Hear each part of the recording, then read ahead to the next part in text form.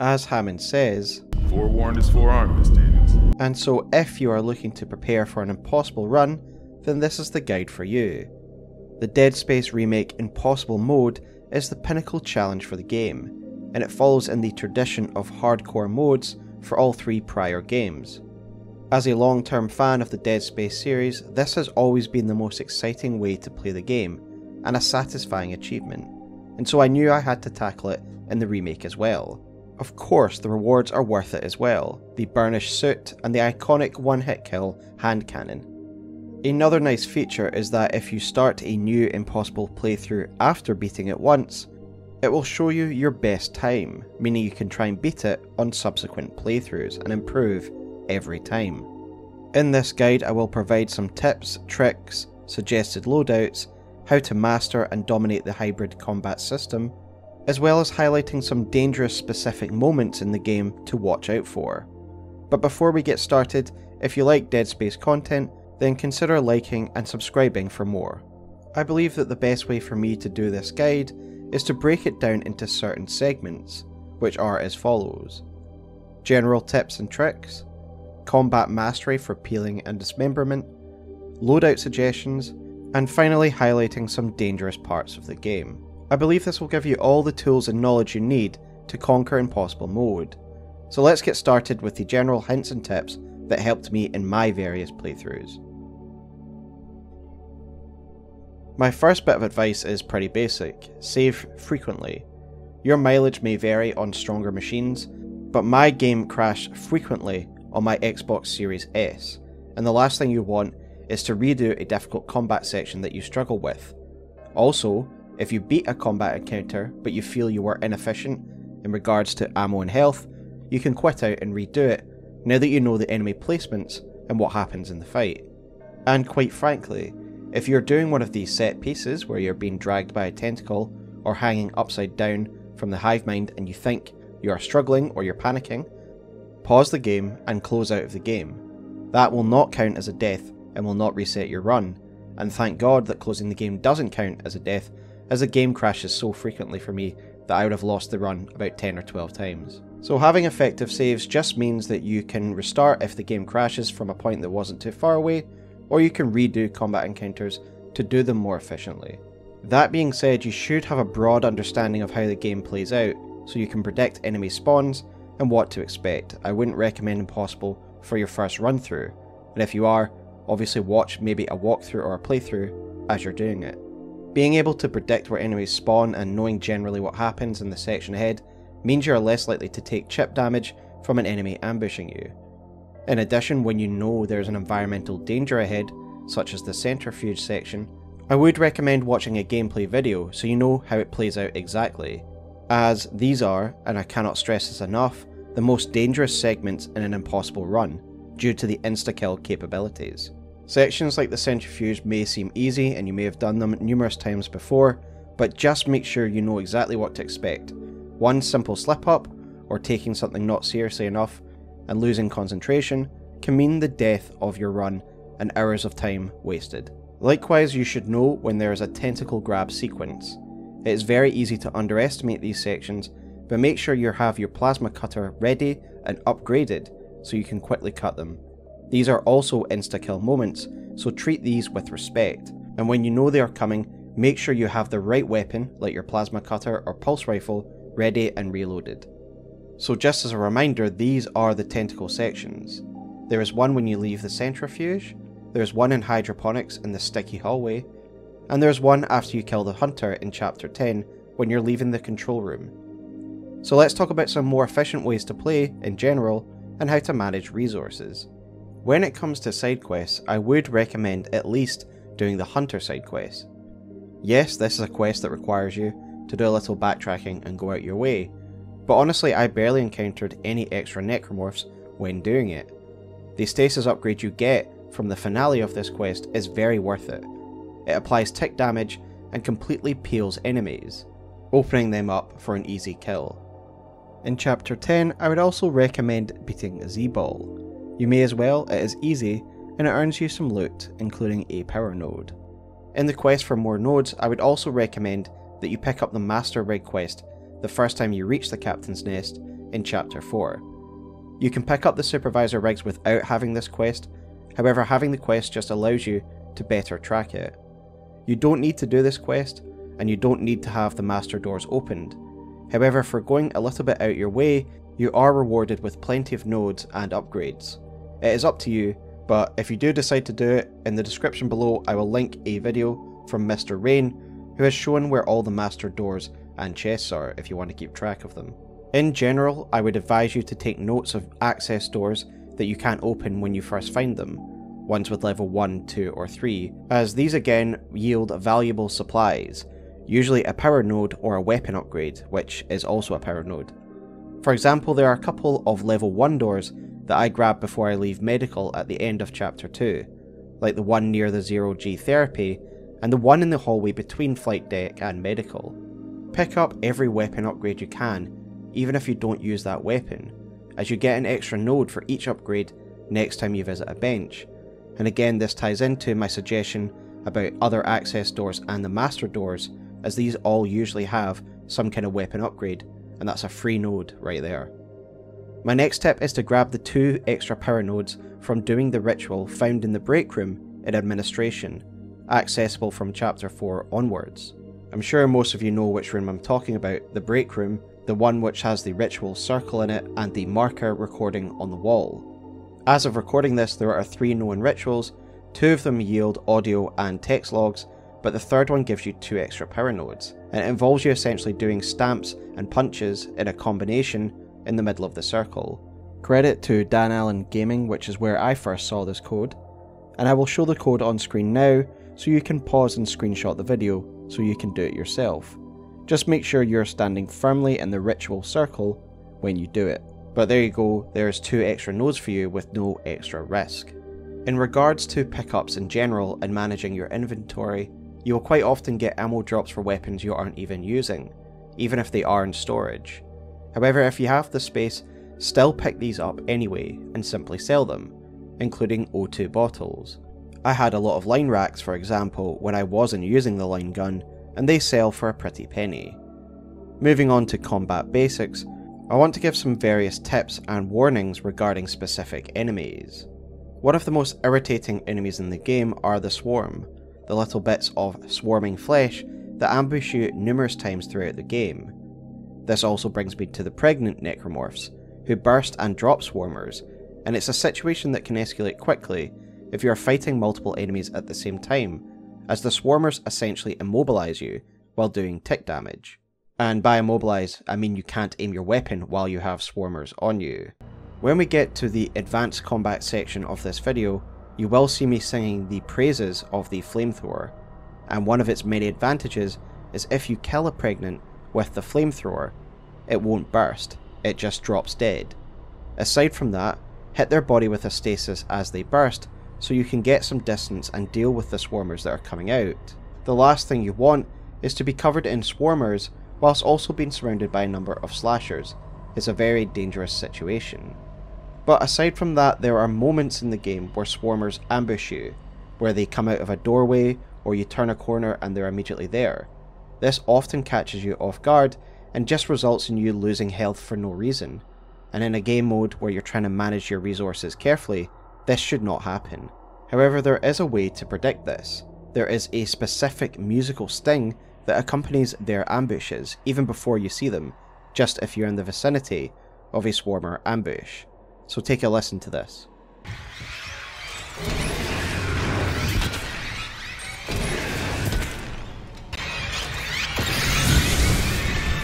So on my latest playthrough, I was never caught off guard by swarmers, as I was able to quickly react upon hearing this musical sting. When you hear it, I would recommend using a stasis and giving them a spray with a flamethrower or a blast with a force gun. That will deal with them nicely. My next hint regards the Guardians. These are the wall-bound enemies that spit out the pods. My warning is pretty simple: stay far away from them. As annoying as they are at range, they are fatal close range. One of my deaths was the result of me being careless in a combat encounter and getting pushed up too close to one, resulting in an instant decapitation and death and the end of an impossible run. When you get the prototype stasis module, You can make really quick work of these guys.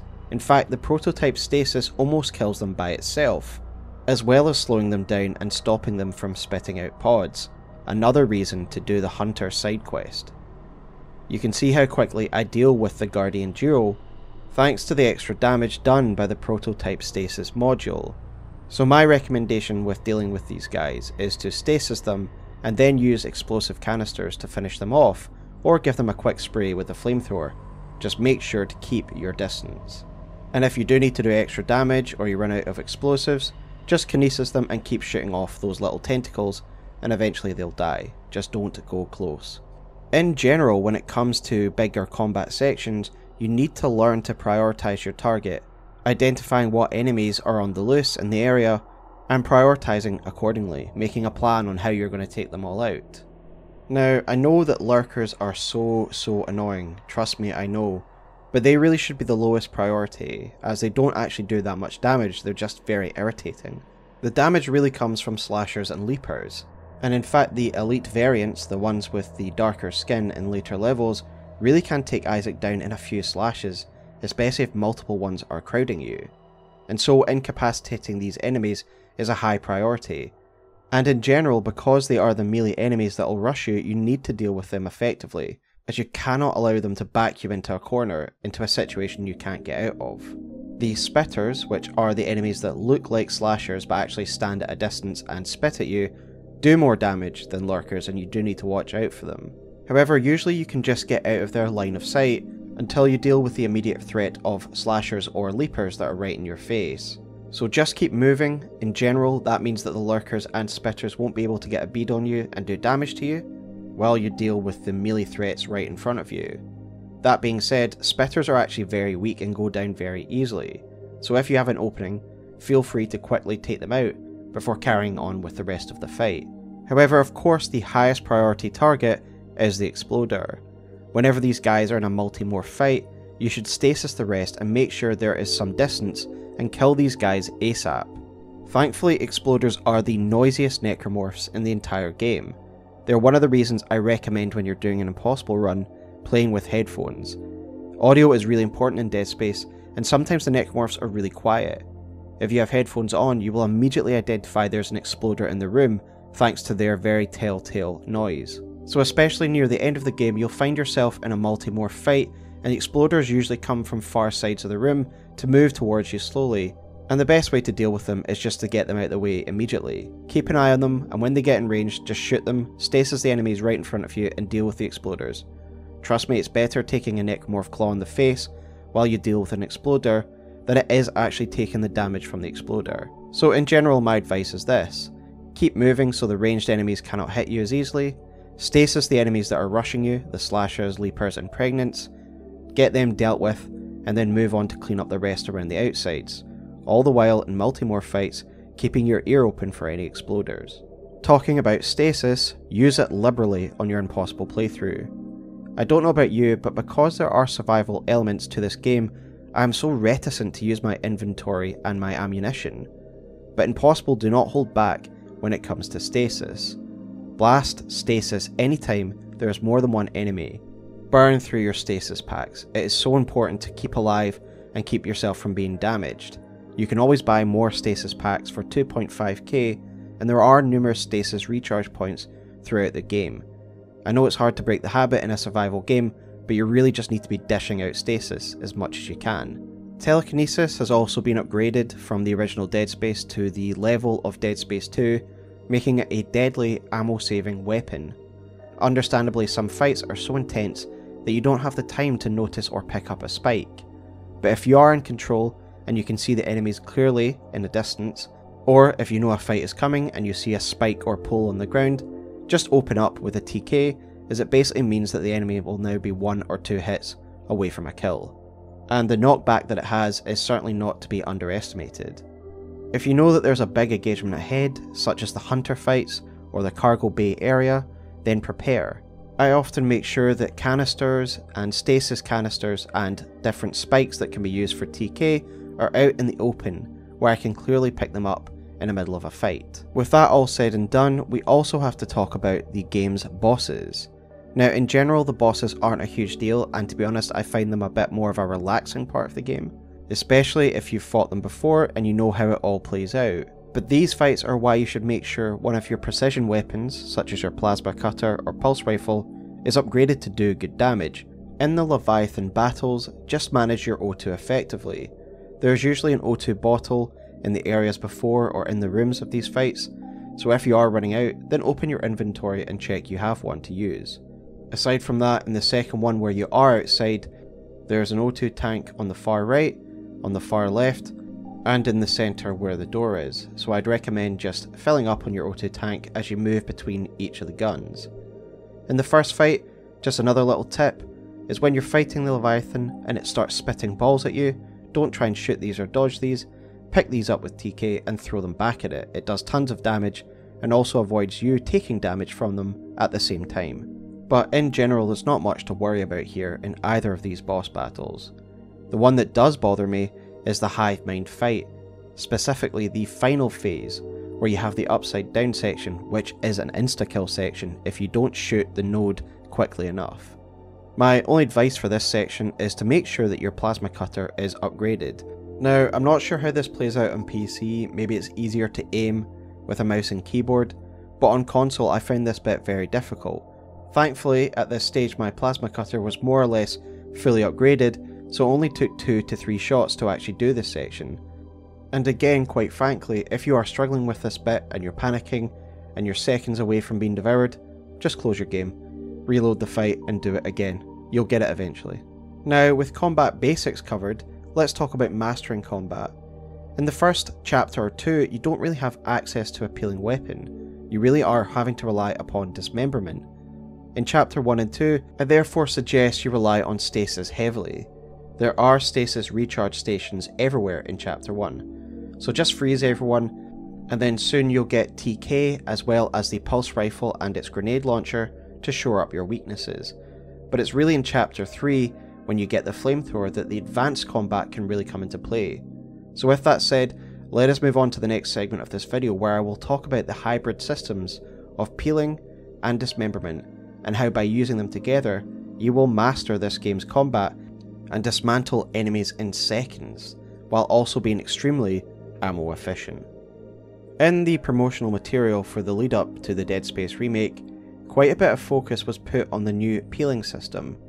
However, I don't think the game, in-game, effectively communicates how powerful this system is when used in concert with the traditional dismemberment system. The real first peeling weapon you get is the flamethrower, though technically I don't know if it really peels, rather it burns enemies, but it essentially does the same thing as a peeling weapon. So this is chapter 3, and up until that point the player is encouraged to dismember with the plasma cutter, as they are in the first game, yet dismemberment isn't as powerful as it was in the original game, which makes sense because in Dead Space 1, the original, dismemberment was the only combat system. In the classic Dead Space, limbs would essentially immediately cut when you targeted them. Obviously there are some exceptions when it comes to tougher enemies and tougher difficulties, but you get the picture. The game system was just target an enemy's limb, cut it off, and eventually they'll die. The plasma cutter would just cut cleanly through limbs, and that was that. However, in the remake, the player needs to shoot through layers of skin and muscle before the weakened limb finally breaks. And this is really cool because you see the limb getting closer and closer to the bone with every shot you take. However, it does take more shots than it would in the original Dead Space. And this is what has led Dead Space veterans feeling like the necromorphs are more tanky than they were in the original Dead Space, especially if they're playing the way they would in the original Dead Space, just shooting at limbs. And if you do play in the original way, the traditional way of just aiming at limbs and shooting at them until they break, you will burn through ammo far quicker than you would in the original game. That is because the peeling system isn't just an indicator of how damaged an enemy is, there are weapons that are specialised to rip off their skin, and the single target weapons like the plasma cutter and the pulse rifle are actually meant to break limbs when they are weakened by the peeling system. This is how you're meant to play.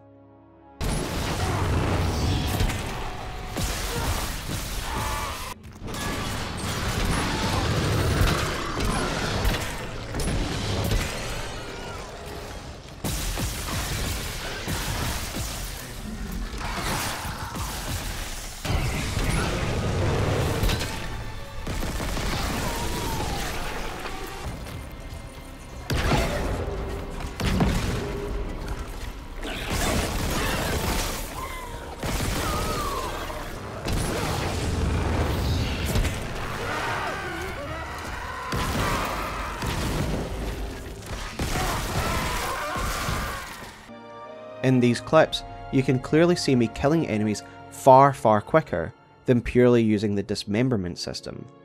This is gameplay from my impossible playthrough, so the hardest difficulty, and as you can see, I am carving through necromorphs in seconds by using the two game systems in tandem, peeling or weakening, and then dismemberment. This is what I call the hybrid system, combining peeling and dismemberment on each individual enemy to kill them more efficiently. I believe the game should have hammered home how the player should be using these systems in tandem, maybe giving you the flamethrower earlier, but definitely encouraging you to use these two weapons together to show how the peeling system can be used to enhance the traditional dismemberment methods. As you can see from my clips, the principles are pretty basic. I hit them with a weapon that peels skin and muscle off. Then, with a few blasts of a single target weapon, like the pulse rifle or plasma cutter, they are pretty quickly dismembered and killed. The difference is so stark compared to using dismemberment alone. Instead of me hammering at one limb repeatedly, 3 or 4 shots just to cut off a leg, I'm literally one-tapping fragile limbs after using the flamethrower has done its work. Visually it makes sense. Using a peeling weapon like a flamethrower or the force gun, you strip the limbs right to the bone, and thus the exposed bone is fragile and vulnerable to dismemberment.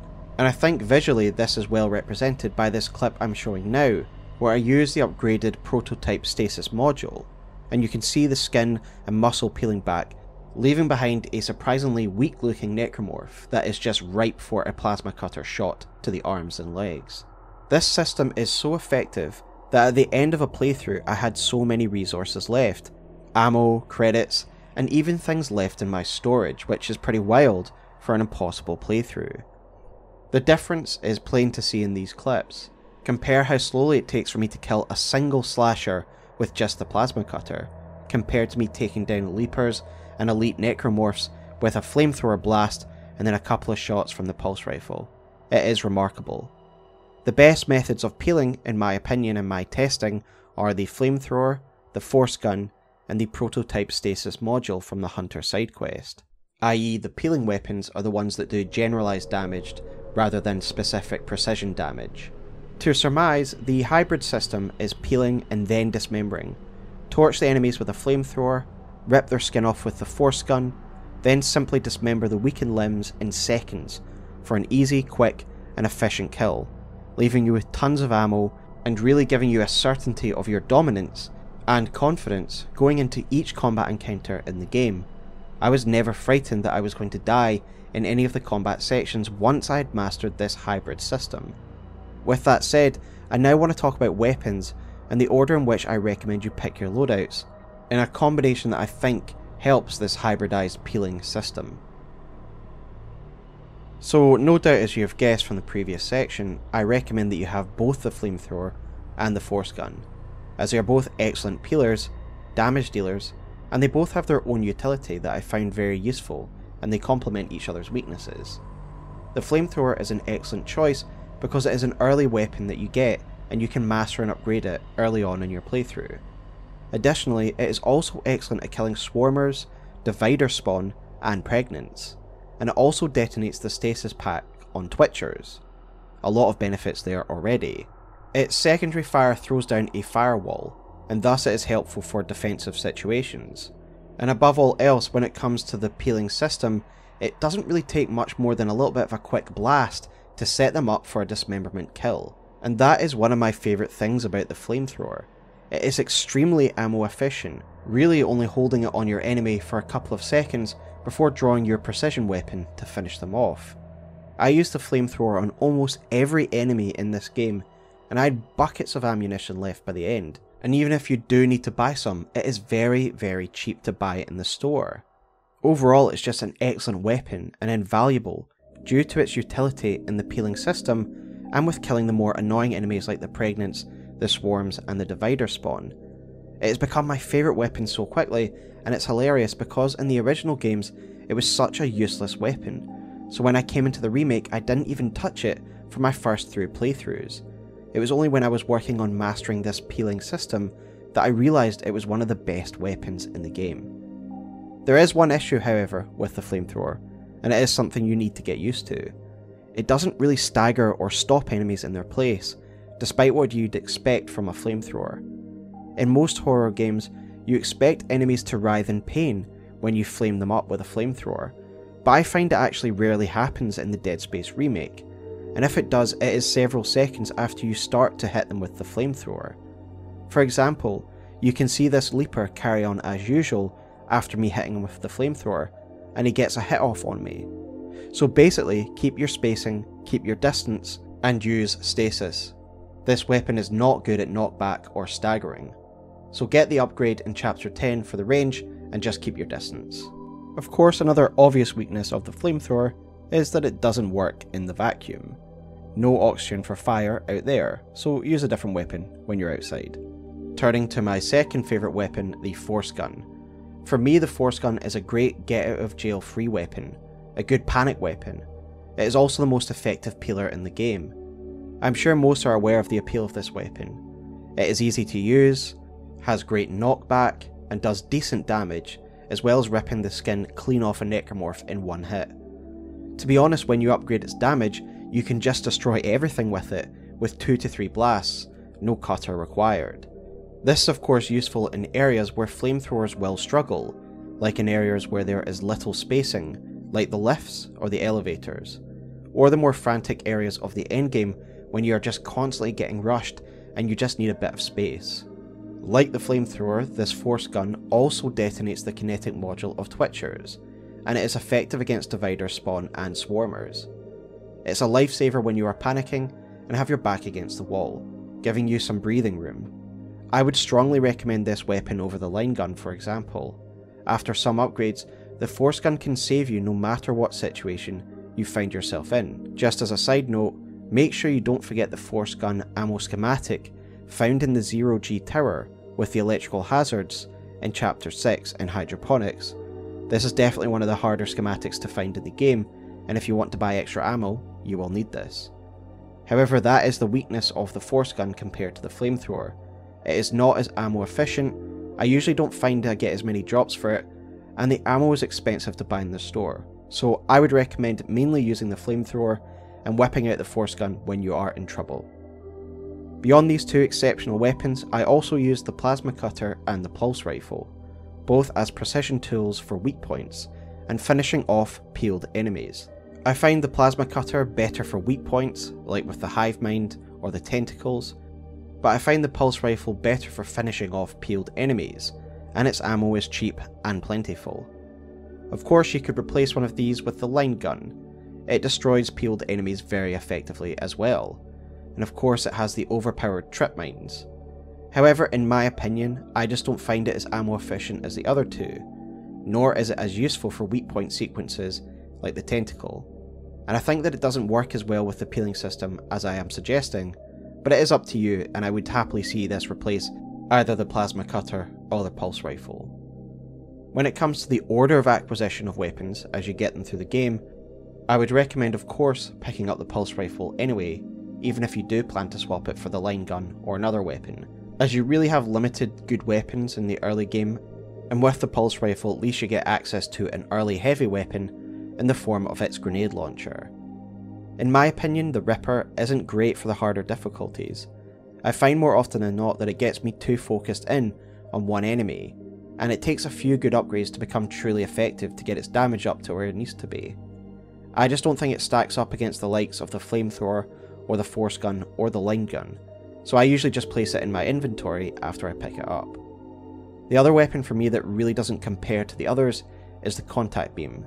Now, it does actually work pretty well to finish off peeled enemies, but again it just isn't as efficient as the Pulse Rifle or Plasma Cutter in terms of ammo and other precision parts of the game.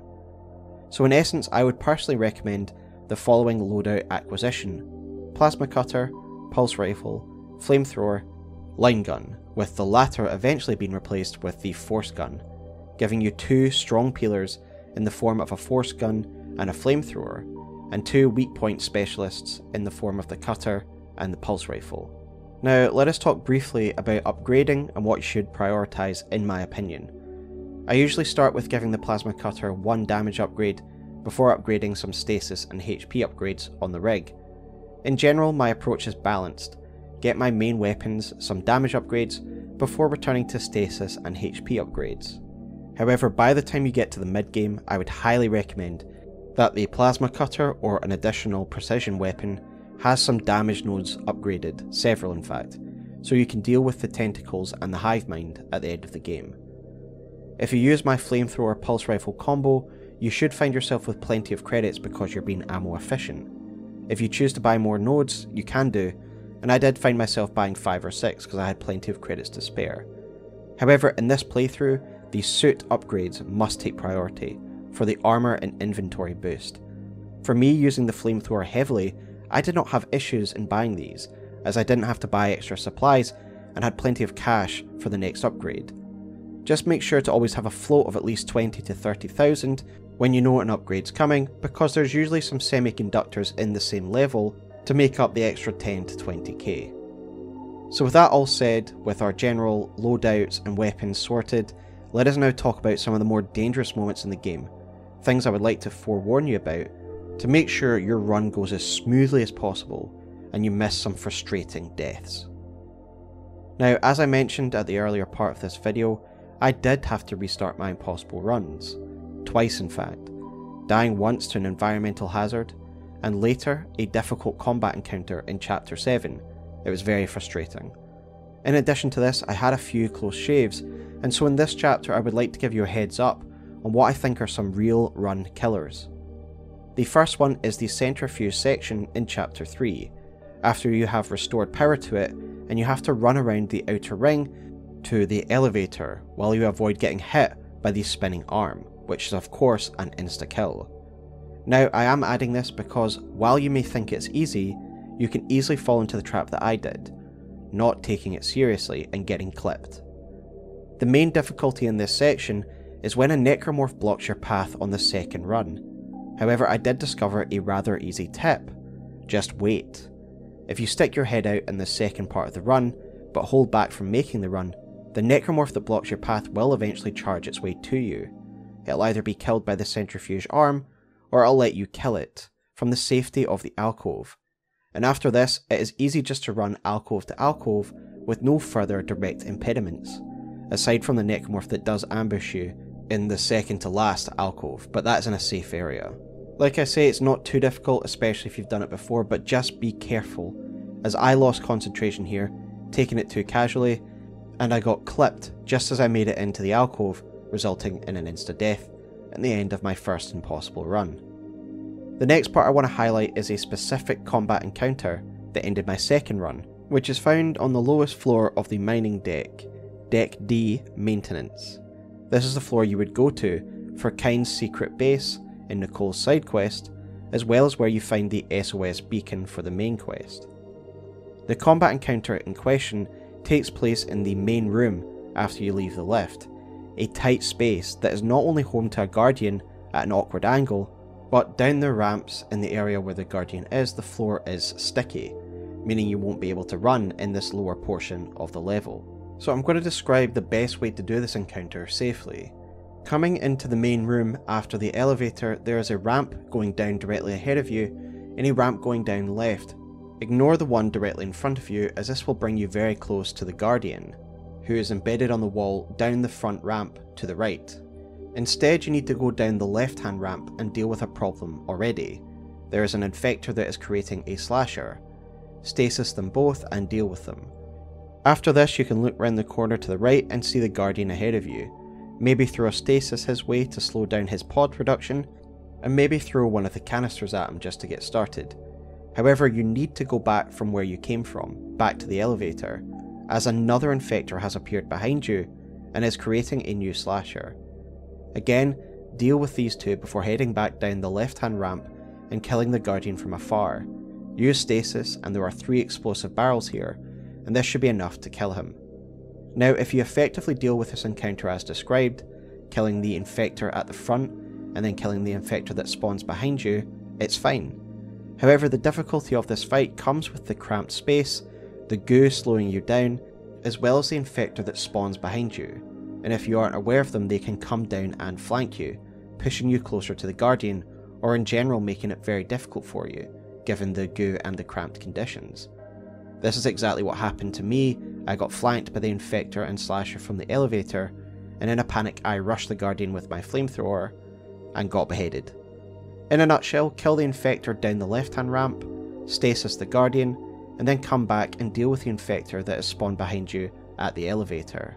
Another potentially dangerous moment comes in Chapter 7 as well, when you need to pass by the asteroid to go out into the vacuum outside to destroy the 2 remaining gravity tethers and place the SOS beacon on the asteroid. The danger comes from the gravitational rings that spin round the asteroid. If these hit you when you're trying to pass by it, you will insta-die. I remember this moment not because I died in Dead Space Remake, but because it was a source of one of my deaths in Dead Space Classic, and it has stayed with me all this time. My recommendation is just go to the top right, as there is a gap that opens up here every so often. So just wait there for the opening to come, and then just speed through it as fast as you can.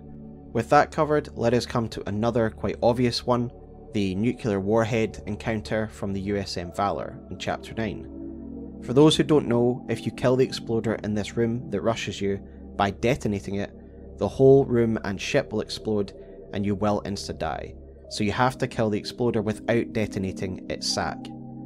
My main recommendation is to use the projectiles found on the floor, the spikes, and TK the exploder through the body, as you'll see me doing in the footage. It's quick and clean.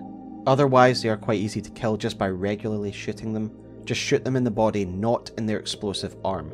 Shoot their single leg, shoot their other arm, and they'll probably be dead. Just be careful if you have the stasis prototype not to stasis them. I'm honestly unsure whether this in time could detonate the exploder. Just pick up one of the spikes from the floor and pin that boy to the wall. One of the other moments is a bit of a strange one, but it almost caused my death, so I want to cover all bases. And this is when you're fleeing the USM Valor after Hammond has died. When you are fleeing, you come across 2 Twitchers in the mess hall that you pass through. Usually in most playthroughs I just run past these guys and it's never caused an issue. However, on my Impossible run, they managed to pursue me all the way to the airlock, and the cinematic takes place in this airlock where Isaac jumps out, and they were still here, and they still hit me while this cinematic was taking place, and it cost me health. They could have actually killed me in this cinematic. So long story short, kill these Twitchers. You have no idea how much they're going to hit you in the back, or if they'll even catch up to you for the cinematic and kill you while you're utterly helpless. So the next area that can be a bit dodgy is one on Aegis 7, in the second room where you are guiding the marker through the storage facility, and you have to reactivate the gravity tether. After you reactivate it by moving all the batteries into their holders and activating the engine, you'll have to fly up through some fans. Now you'll know that you have to stasis these fans to fly through them safely. However, midway up you have to shoot some more flesh off of them and fly through some new fans. Now, it might be a bit of a glitch, but when I was doing this on my latest run, I shot off the flesh and I just looked at one of the fans and it wasn't moving. I waited a couple of seconds and I was tempted to fly through it, but then all of a sudden it glitched and was suddenly moving. So when you're doing this bit, just make sure you stasis every single fan, even if there's a bit of a visual glitch like this. Just be careful. Finally, the last danger point is at the exact end moment of the game, hanging upside down from the hive mind, and we've already spoken about this. Just again, make sure your plasma cutter is upgraded and get ready to shoot that sucker. And if you're getting pulled too close and you think you're going to die, pause your game and close your game down. Yes, it's annoying, you'll have to redo the whole hive mind fight, but really it's better than restarting the entire game again. The hunter sections aren't of massive concern to me. I don't know about you guys. I basically just always take his legs off and then stasis the guy. Keep running away from him. Pretty straightforward. So that's it, guys. In summary, you just have to know the game well, manage your inventory effectively, master the hybrid peeling system, and prepare for some specific dangerous moments. I hope this helps you complete your Impossible run. If you like Dead Space content and you like this video, please consider liking it and subscribing to the channel. If you like Elden Ring lore content, please subscribe to my main channel, Smowtown, which I will also link below. But until next time, guys, I will see you on board the USG Ishimura. Take care, and I wish you all the luck with your Impossible run.